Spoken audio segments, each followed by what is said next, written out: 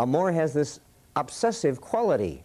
The love feels impossible by all objective standards, and that's where we keep referring to Parvati, the Hindu princess who had this obsession with the great god Shiva and had the audacity to think that this young adolescent girl living in this remote mountain village could even hope to attract the great god Shiva to her in love.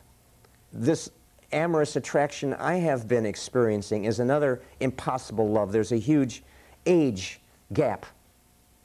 And I've had these infatuations before, and I've told you about them with these young singers and the young people in my circle of acquaintances and friends. And this is the same, except the thing that's different this time is it's reciprocated. She has told me in no uncertain terms that she feels this same unprecedented rush of amor for me as I feel for her. Wow. As I've said many times, all you need is the one way. You don't need the reciprocity. If you just have that one-way obsessive being possessed, that's the fuel we channel as shamans. But if it's reciprocated, so much the better.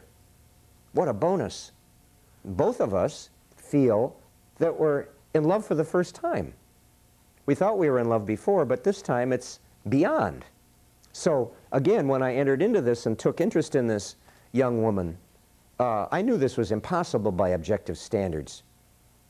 How could she possibly feel the same rush of emotion for me, who's so much older than her, and there are so many social taboos about these odd couples, those taboos that used to exist for multiracial couples, and it used to exist for gay and lesbian couples, all these social pressures that say, oh, only this type of person and this type of person are allowed to fall in love with each other. Well, we've been shattering all those barriers, and of course, the May-December, the big age gap, is another one we're still not over that hump yet. People look at you kind of funny. What's going on here? Are you deluding yourself? Is someone taking advantage of someone here? So again, there's this kind of illicitness to many of these amorous unions, these relationships, these partnerships that form. And they say, he's gone off the deep end.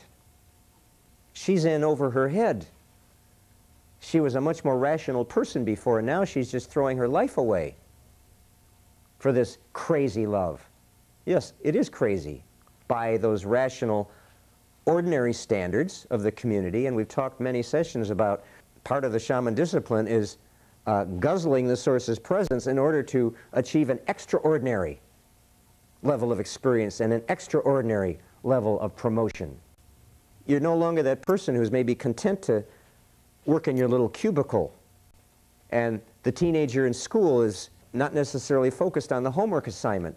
It doesn't have to be that way. I've discovered when I'm riding that amor wave, there's so much raw source power there where I'm getting all the work done at a higher level than I ever got done before, and I have all this extra energy to pour into her. It's a win-win. It enhances your whole quality of life. But again, to those ordinary people on the shore versus the shaman community in this river, they're a little threatened by all of this chaotic, wild, bipolar, crazy energy of amor. And to them, it feels and looks like an illicit force. It chooses you.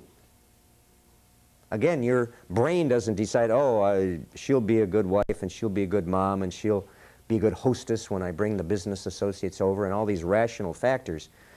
You're not the one choosing. It chooses you.